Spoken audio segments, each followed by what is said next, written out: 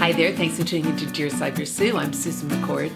Today's topic is, do you ignore your inner voice when it comes to dating and relationships? Well, there's a lot of us who will say that they hear something and they know that maybe they should be taking a different path. But a lot of the times people ignore their instincts. I call them my spidey senses because mine come out pretty powerful. So I've trained myself to listen to them, because if I don't, I always end up on a lot harder road than I really want to be on. Because when your inner being is telling you something, it's your intuition that's saying, don't do this, do this, go here, don't go here. Even something as simple as walking down the street and you decide, okay, I'm going to go left today instead of right, but your mind is telling you should be going the other way. Sometimes silly little things will happen because you chose the other path. And what makes life so difficult sometimes is when we don't listen to our guide.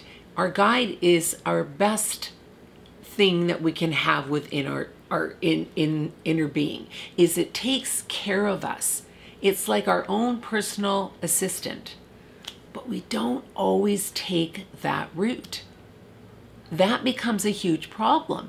And if you look back at some of your relationships over the years and you say to yourself, there's a lot of similarities in the people I've let in, the people I've spent a lot of time with. There's some similar qualities here, but they never work out. But if you are honest with yourself and you really think back to those relationships, I'll bet you there was something telling you to go the other direction, or not to be with this person, or to meet somebody that you're better suited for. Sometimes it's a familiar situation, so we gravitate towards it because we know it.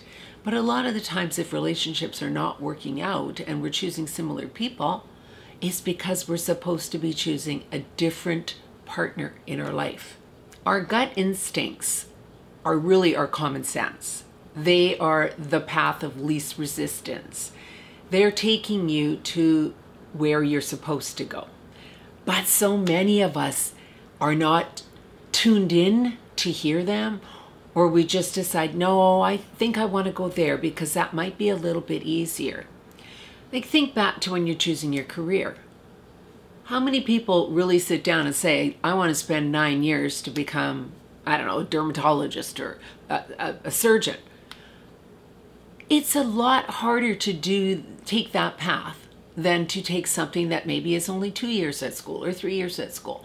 But your inside is telling you, no, that's what I really want to do. And so if you listen to that, that is where you're supposed to go. But sometimes we do take the easier route when it comes to our careers, our choices in our relationships, even when we're just dating. We just decide, you know what? I'm going to go because I haven't been out for a while. But your gut's already telling you that person isn't really the kind of person you want to date. But you say, oh, I'm just going to go anyway. But your gut keeps telling you, don't go, don't go. There's something off, or there's something not right. If we listen to our gut instincts on a regular daily basis, and as I said earlier, trained ourselves to be able to hear them, your life is just so much smoother. It really, truly is. So a lot of people ask me, well, how do you know when you've met the person that you think is your partner? Again, it's that instinct. You know that there's a connection, that there's a person that you just are clicking with. There's not a lot of obstacles. There's not a lot of spidey senses telling you to get out of there and go the opposite direction. It's the opposite of that. It's making you feel like this person is great for me. I get that I'm supposed to be with them.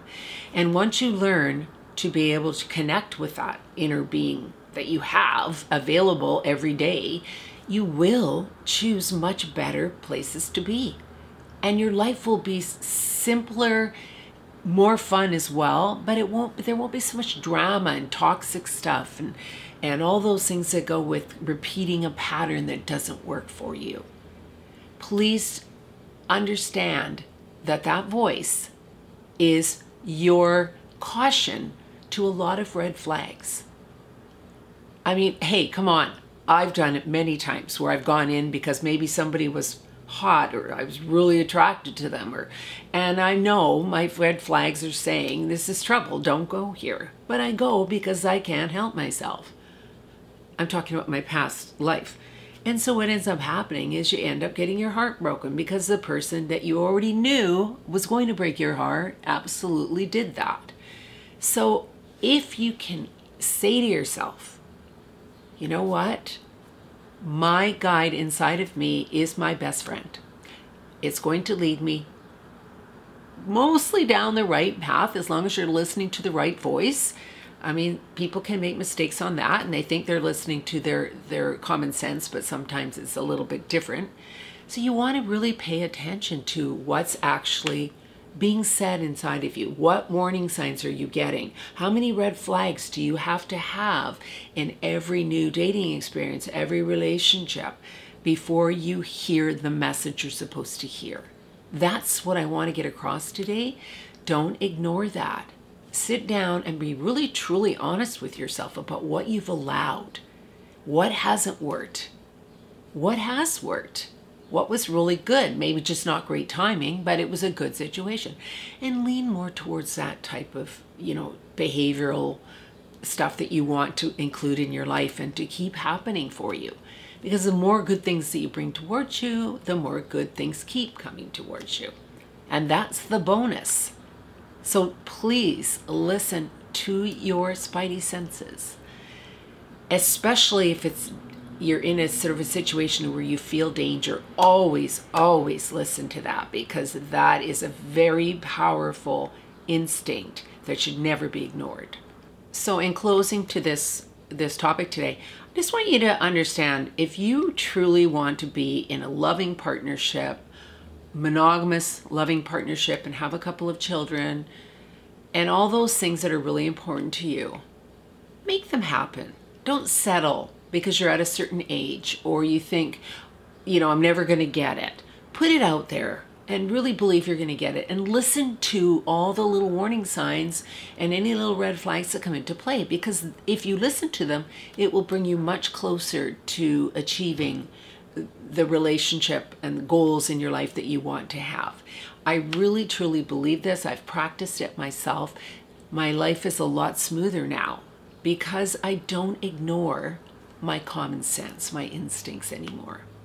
So please leave any comments you have regarding this topic today, anything you can help others with. I love it when people write little notes and messages underneath the video, because other people read them and they learn something from them as well. And so if you've experienced this yourself and found some really good things have happened to you once you started to listen to your instincts, I'd like to hear about them, and I know everybody else would too. So please leave your comments. If you haven't subscribed, I'd love it if you did so today. And please click like and leave me any topics or any conversations you'd like to have. Leave those in the comment section as well. Thank you so much, everyone. Take care.